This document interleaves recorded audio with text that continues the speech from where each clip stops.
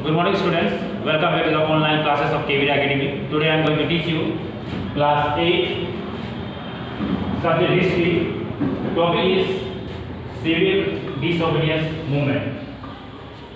This topic is one of the most important landmark in the history of the world as well as in the history of the India also, because the civil disobedience movement was started by Mahatma Gandhi on 12 March from Sabarmati Ashram to Arabian Sea, and followed by 78 followers and 241 miles.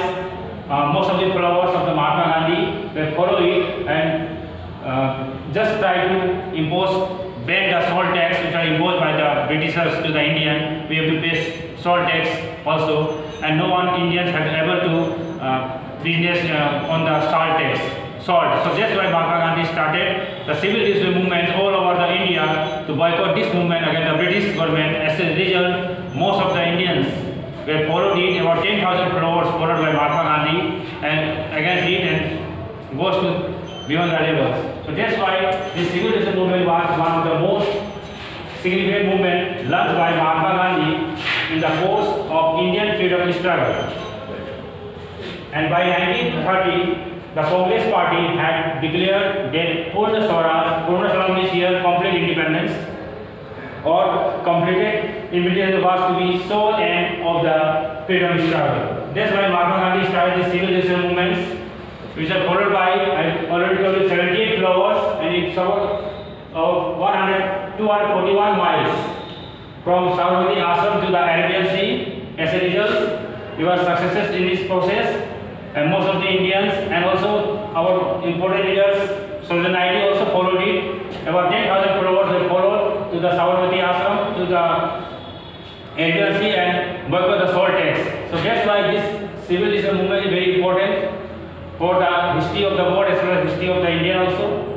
So that's why its main aim was to complete independence through this process. Against by this process, many movements were started that caused and that give us freedom in 1947, because it is also a landmark and it is a turning point in the history of the India.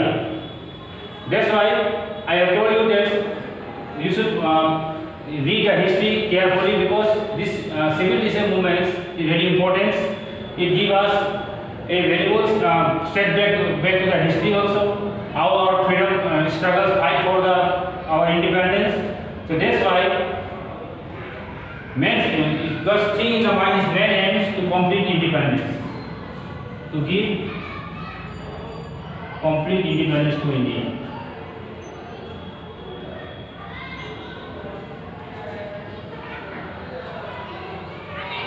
Complete independence to India.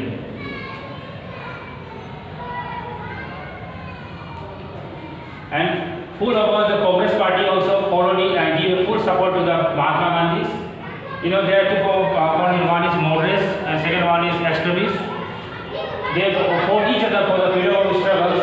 But moderates wanted to give freedom in a peaceful way, but extremists wanted to give in a oppressive and aggressive rules.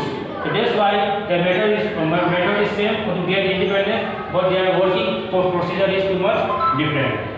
I think all of you understood it. Thank you. Have a nice day.